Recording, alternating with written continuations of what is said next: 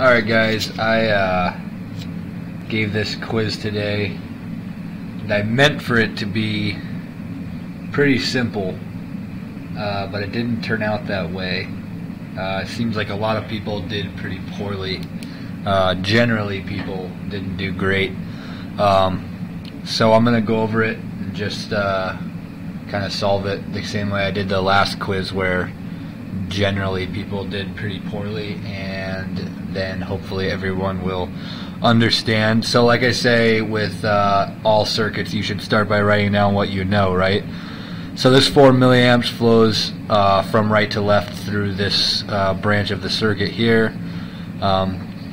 which means that it has to flow up through these resistors over here, and then down through these resistors, and then back through ground this way, right?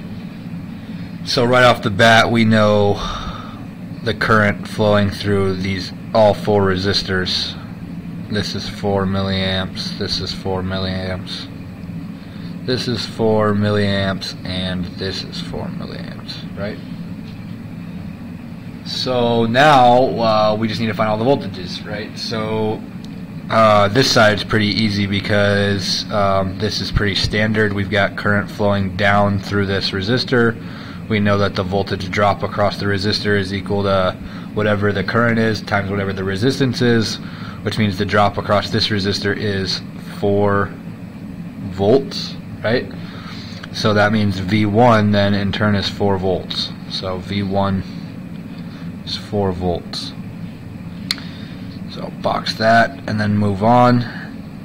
Now I know the drop across this resistor is 4 milliamps times 2K, which is 8 volts. So that means that moving up from this 4 volts, my drop across this resistor is 8, so that makes this 12 volts. So V2 is 12 volts. Right?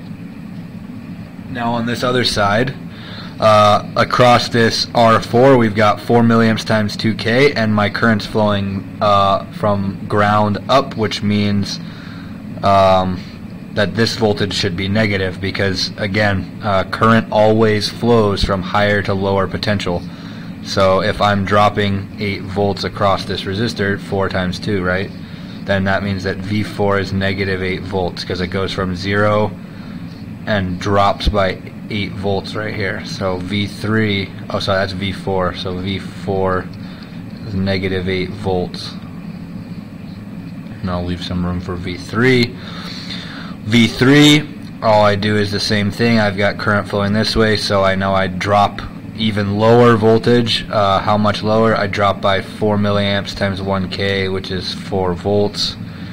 Thus V3 is negative 12 volts, because I go from negative 8 and I drop by 4. So V3 is negative 12 volts, and that's my quiz right there. So it seems like a lot of people made the mistake of people still aren't really understanding that when I take I times R, that gives me the voltage drop across the resistor, basically the difference between the two voltages. It doesn't tell me the voltage on one side, it doesn't tell me the voltage on the other side, it tells me the voltage drop across that resistor, right? When resistors are connected to ground, it's really easy, because the voltage on one side of the resistor is just the drop across the resistor, because the other side is at 0. A lot of people are still messing that up. I hope that this clarifies the problem, and I'll just, you know what, since we have a little bit extra time, I'll just throw it in Spice real quick just to prove it, so that nobody can get mad at me. Actually, you know what, I have it already done. I think it was quiz 5, right? So there it is. Let me .op that, and we'll run it. Close it. You can see V3, V1, V2, V3, V4 right here. I can also come back to the circuit and click on the nodes to show those voltages. So 4, 12, negative 12, negative 8, and then we come back here, we got 4, 12, negative 12, negative 8. So hope this helps everybody, and I'll see you all Wednesday.